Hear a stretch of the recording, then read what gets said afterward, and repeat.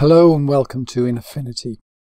We're going to look now at the pen tool, which is down here. If you can't see it, right click there. You might have the node tool visible. Right click, you can get to the pen tool.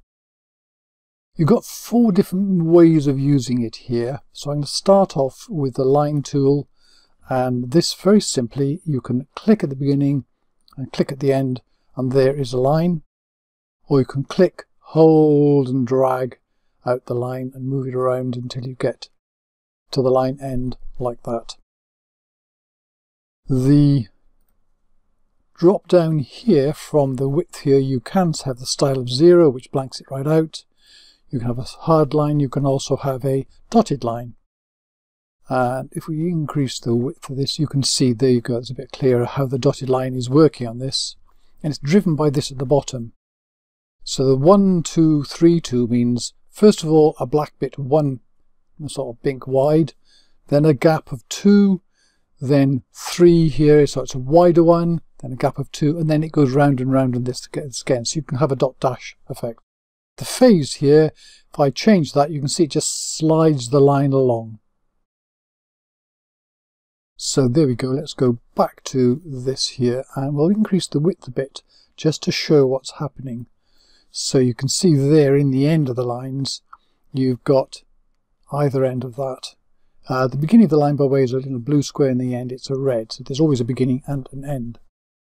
And if I change the cap at the end, on the left there, that one is a round one. Then I've got one which goes right to the very end, which is great if you want to sort of butt the line up against another shape.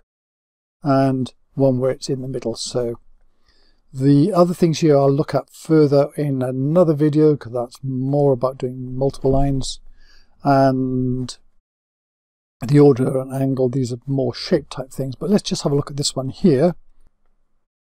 So here, if I go down here, it changes. You can see it's deliberately rather large on here. There's all sorts of ends you can put onto it, all types of arrows. You can even roll this down here. So the ends of lines can be made into every shape you like. In fact, any old angle. And again, with this thing here, so that places the arrow there. Notice here, this is the line. It goes right to the end. If I click on this one here, see the end of the drawn line, the arrow sticks out beyond that. So you've got full control. You can do this at the beginning of the line, and you can also do it at the end of the line. So there we go. And this one here, pressure, you can see what happens if I pull this one down here. It basically turns into a triangle. And similarly at the other end. So what else can we do here? Let's go to the Polygon mode. This is one where I can click and click and click and click. Let's make that line a little bit smaller. There we go, a bit more sensible. And so you can draw things like this. In fact, you can draw any shape you like with this, but it's a series of straight lines. That's the key thing. We're going to do curves in another video. When you get to the end, by the way, double click and then you can start again. So there we go. There's the lines here. Let's have a quick practice of doing something with it that's useful. So I'm going to go here to the pen tool. I'm going to go to the size here and make it just enough to be seen.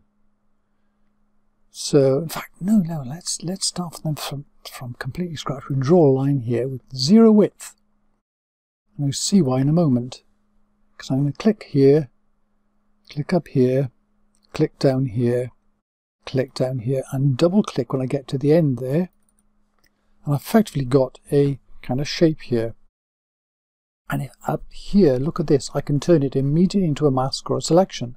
So I'll click on selection, and now this is selecting this area of the window.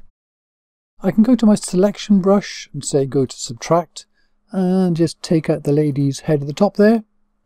And now I could add, say, an adjustment. Let's go to curves, and I can just pull this down a bit, or whatever I want to do with that. Control D, I don't need those marching ants anymore because it's built into that mask. So there you go, that is the way that you can use it. The lines, go to the pen tool, You can draw straight lines with this on here and the polygon you can do shapes but with lots of straight lines. Okay, that's enough for now, and thank you very much for watching.